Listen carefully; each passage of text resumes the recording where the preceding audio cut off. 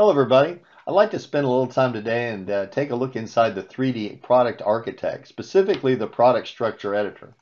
Within the product structure editor, we have the ability to expose information through what we call view panes. And I'd like to look at what we can do with this particular functionality.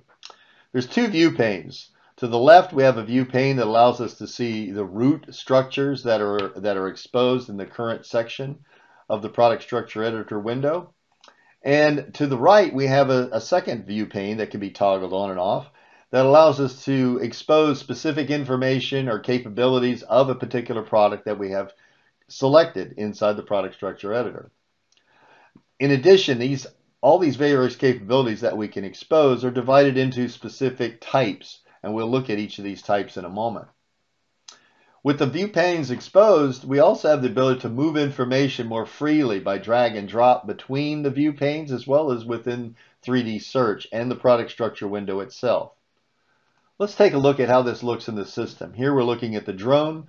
Let's turn on the root list on the left, and we can see that we have the structure. Well, once we have this root list active, what we could do is, for example, pick another structure inside this particular assembly. I'm going to expose it with the focus on command so I can find it. Once I do that, I can just drag it into the root list and add it to a quick list of objects I want to work with. I'm also going to do a quick search on the gearbox, just something out in the system itself that I want to bring in. Possibly I want to cannibalize or grab some parts from this other assembly and use it and work in a single session. That might be a good example of why I'd want to bring multiple roots into one environment.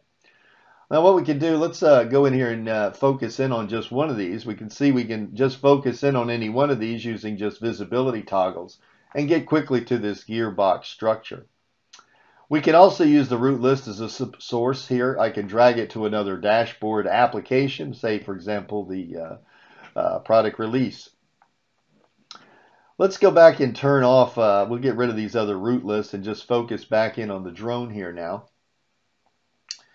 And with that information turned off, what we could also do is turn on the right view pane. Now initially it's looking at the full drone, that's what's selected. We can see the properties, who we're sharing it with, whether it's active in change.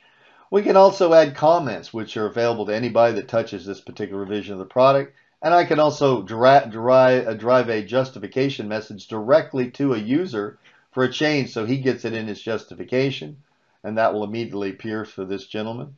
And next I can look at relationships, and this relations app is embedded directly. I can use it as a source to add more things to the root list that I want to maybe thumb through.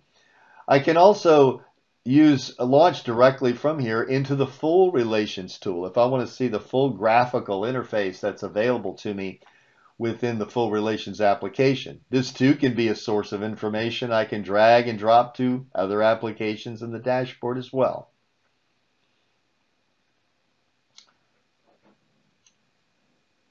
So with that information, let's return to the product structure editor.